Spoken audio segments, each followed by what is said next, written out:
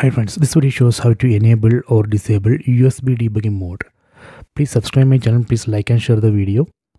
First go to settings, tap on the settings app icon. Go down, select about phone. Go down, select software information. Here we can see build number. On build number we need to tap 7 times. 1, 2, 3, 4, 5, 6, 7. You can see the message, you are now a developer. Go back, select system. Then go down. Here we can see developer options. Select it.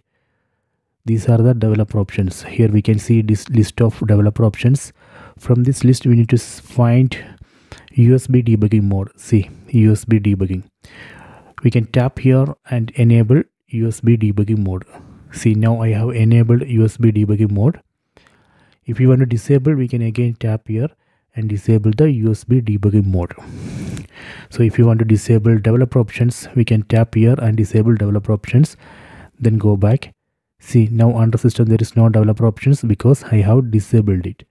So this way we can enable or disable USB debugging mode.